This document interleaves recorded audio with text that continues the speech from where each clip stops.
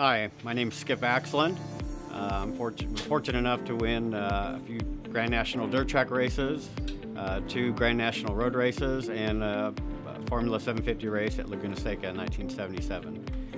And I wear the Arai Corsair RX. I was one of the very few riders that was able to compete on the road race series and the dirt track series and be competitive and actually win at both events. So we kind of went to Arai in '78 and really liked their product and wanted them to be part of our team. And I was actually one of the first riders to be sponsored by Arai in 1978. Yeah, just the snug fit that it had without being too tight and not moving around at high speeds on a road racer at 180 miles an hour, let's say at Daytona.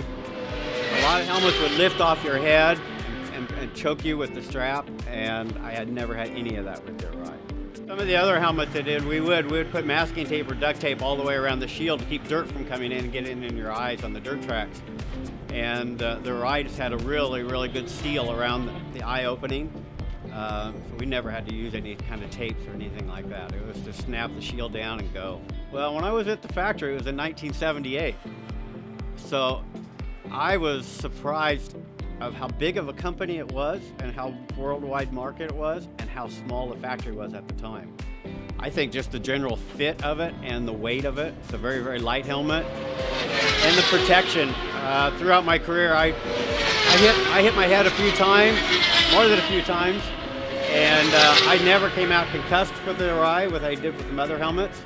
And I had quite a few concussions in my career, but after wearing the Arai, never had one concussion at all.